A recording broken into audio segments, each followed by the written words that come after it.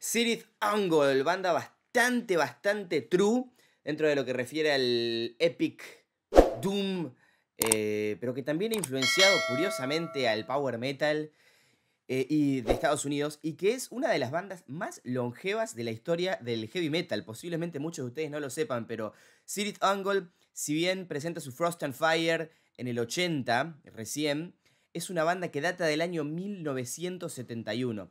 Y justamente, bueno, yo con ese disco conocí a CIRITH UNGOL, que es el Frost and Fire, y habiendo escuchado el Paradise Lost de aquella época, que sonaba muy distinto al Frost and Fire, pero yo el sonido que me hacía en la cabeza de CIRITH UNGOL por alguna razón era el del Frost and Fire, ¿no? Del tan tan tan tan tan tan, y ese heavy que poco y nada tenía de Doom en aquel momento aún.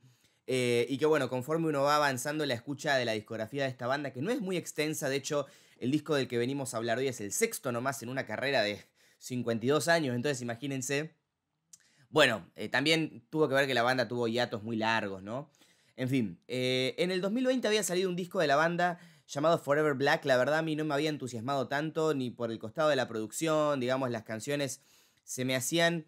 Bueno, voy a decir por ahí, si bien el disco del que voy a hablar ahora me parece correcto, me parece que está bien, si son fans de CIRITH UNGOL, por ahí voy a decir alguna que otra cosa que va a hacer enojar a algún que otro true, ¿no? Así que, disclaimer realizado. Pero bueno, es una buena banda, es una banda muy respetada, y que bueno, se ha encargado de lanzar buen heavy metal, ¿no? Con el correr de su escueta, pero bueno, influyente discografía. Dark Parade es el nombre del nuevo álbum de CIRITH UNGOL. Sale este 20 de octubre vía Metal Blade Records. Tenemos a dos miembros fundadores de CIRITH UNGOL aún formando parte, que son Greg Lindstrom y Robert Garven, guitarra y batería. Y también el vocalista Tim Baker está desde el 77, por ahí, desde el primer disco que él empezó a cantar, ¿no? Jimmy Barraza, quien grabara las segundas guitarras de este álbum, se retiró de la banda recientemente por problemas de salud. Y completa la formación en bajo Jarvis Leatherby, que también es integrante de la banda Night Demon, una banda muy reconocida a día de hoy, la nueva escuela o camada del heavy metal. Bueno, Dark Parade de CIRITH UNGOL, primero tengo que decir que la portada me parece o sea, han sacado mejores, creo yo, pero bueno, tienen ahí a su protagonista que forma parte de casi todas las entregas, el White Wolf.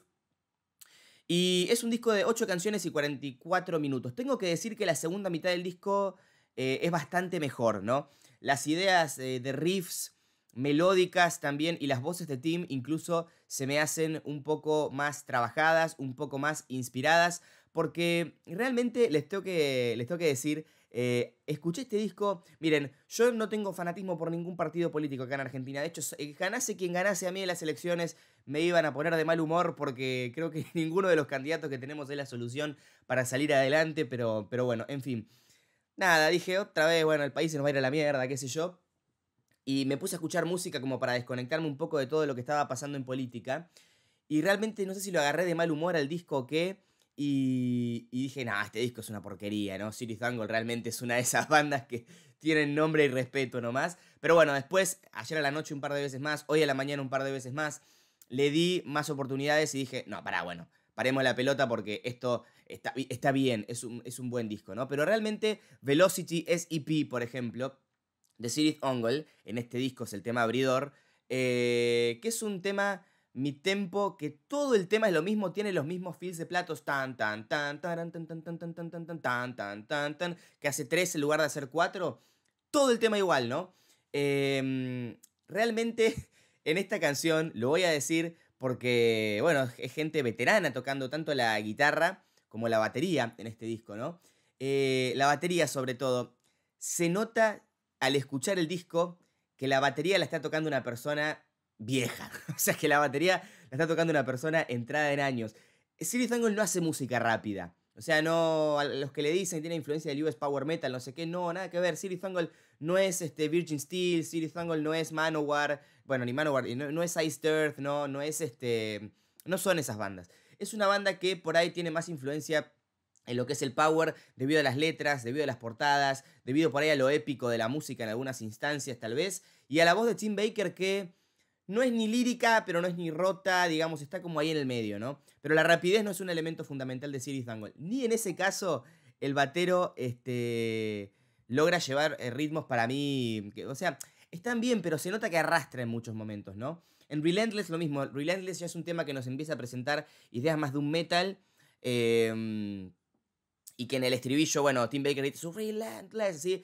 Y se lidera con caja, que está bien, pero bueno, que realmente digo, para mí son temas, los dos primeros del disco, que no presentan tantas ideas, ¿no? Y acá nos hacemos la pregunta, ¿realmente CIRITH UNGOL nos tiene que presentar ideas a este punto, o a esta altura, mejor dicho, de su discografía? Bueno, o sea, tienen 50 años, pero solamente sacaron 6 discos, incluyendo este. O sea, no es como un Motorhead que te lanzó 20 y pico de millones de discos, figurativamente hablando, ¿no? Y bueno, se podía dar un poco el lujo de decir, bueno, ya está, esta banda toca esto, ¿no? O incluso un Judas Priest que, digo, tienen más o menos la misma cantidad de años de existencia que CIRITH UNGOL, pero Judas Priest, digo, te llevó por un sinfín de estilos a lo largo de su discografía y a día de hoy la música se sigue escuchando muy vívida, ¿no? Bueno, con CIRITH UNGOL no es que me pase que la música esté totalmente desganada, pero la encuentro sumamente cómoda, ¿verdad? Sailors on the Seas of Fate es un tema de 8 minutos y 10 segundos. Es épico, entiendo la construcción épica que trae, la fui entendiendo un poco más conforme fueron avanzando las escuchas, pero alguno también podría argumentar que la canción realmente va a muy pocos lados, desde aquellos riffs épicos con tom que se buscan proyectar, hasta de nuevo las estrofas un poco más doom, y eso es cíclico, ¿no? O sea, el desarrollo de temas de CIRITH UNGOL es bastante cíclico, que es típico de una banda de heavy metal, o sea, tiene estructuras convencionales, digamos, pero a lo que voy es que en algunos momentos de este disco esas estructuras convencionales se sienten un poquito más desganadas, ¿no? Bueno, llegando a un tema como Distant Shadows, por ejemplo, que tiene una intro de guitarra acústica, eso como que me llama un poquito más la atención. Se nota que no hay, digamos, un desgano perpetuo en las guitarras, sino más bien la idea de acercarnos un poco más de creatividad. De hecho, tirando al final del disco, después de Looking Glass, por ejemplo, como dije, creo que nos encontramos con el mejor desarrollo de ideas melódicas que presenta CIRITH UNGOL en el disco. Incluso las voces de Tim mejoran bastante, ¿no? Dark Parade, Distant Shadows, Down Below, son todos temas en donde prima mucho el doom. De hecho, posiblemente este sea el disco de CIRITH UNGOL más doom metal que ellos han lanzado en su discografía, para mi gusto, porque antes, bueno, como dije, el Frost and Fire, que es un disco que yo tengo bastante reminiscente de cuando, o que me remite, mejor dicho, cuando empecé a escuchar metal y descubrí ese disco por la portada, me encantó. ¿Saben cómo descubrí la portada de Frost and Fire de CIRITH UNGOL? Cuando yo era chico, tenía 16 años o algo así, o 15, encontré un juego en el Google Play Store que se llamaba Guess the Album Cover o algo así, que vos, yo en aquel momento con los conocimientos bastante más limitados de metal que tenía, ahora tampoco es que sean súper vastos, ¿no? Pero tenías que adivinar portadas, y la de CIRITH UNGOL no la sacaba, ¿no? Entonces empecé a buscar metal covers, no sé qué, verdes, qué sé yo, y me topé con la de Frost and Fire. Y bueno, ese disco con sus falencias, obviamente, me sigue pareciendo un muy, muy buen trabajo.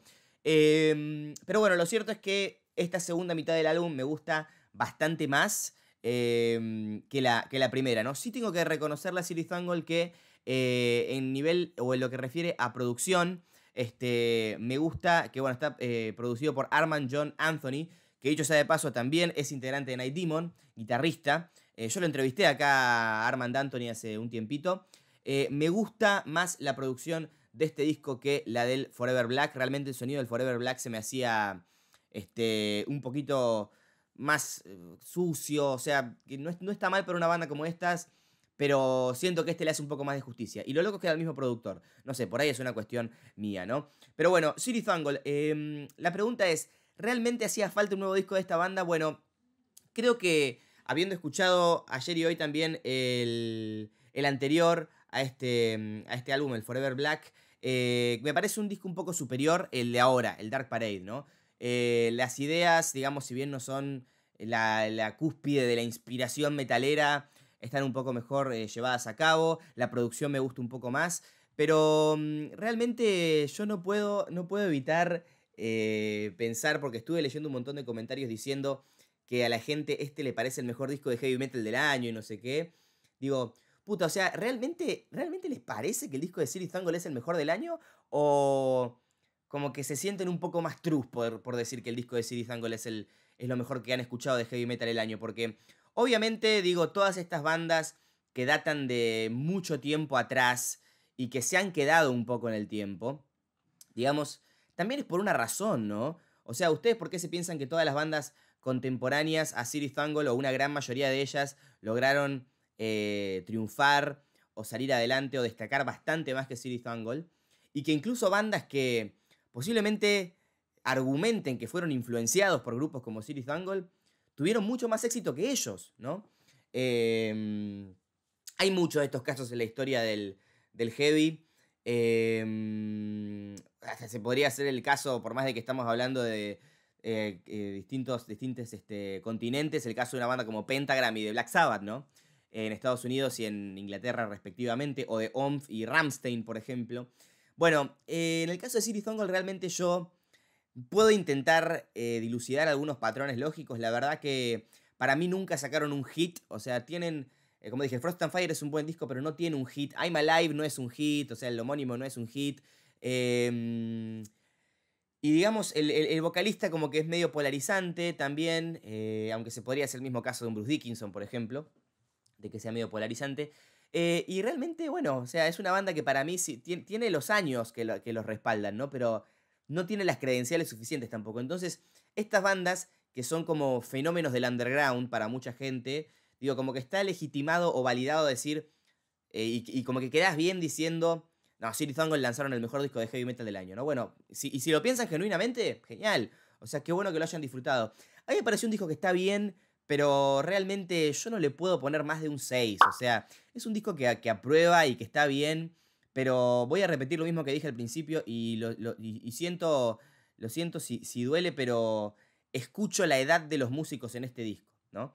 Los escucho que arrastran en la batería, que los riffs no son del todo precisos, que los solos de guitarra son medio boomers también, ¿no? Entonces, digo, y algunos de ustedes me preguntarán, bueno, ¿y por qué lo escuchas, Fede? Y bueno, porque también quiero acercar mi opinión e intentar dar mis argumentos de lo que me parecen estos estilos. Y ustedes saben que a mí me encanta el rock de los 70s, o sea, bandas de heavy clásico que se han reinventado de los 80s incluso y que a día de hoy suenan fulminantes, ¿no? Y CIRITH UNGOL para mí no es uno de esos ejemplos, lo siento. Si a ustedes les gusta, buenísimo, para mí cumple ahí nomás, ¿no? Así que bueno, ¿qué les parece a ustedes este álbum de CIRITH UNGOL? Me lo comentan y nos vemos la próxima con más contenido acá en el canal. Chau, chau.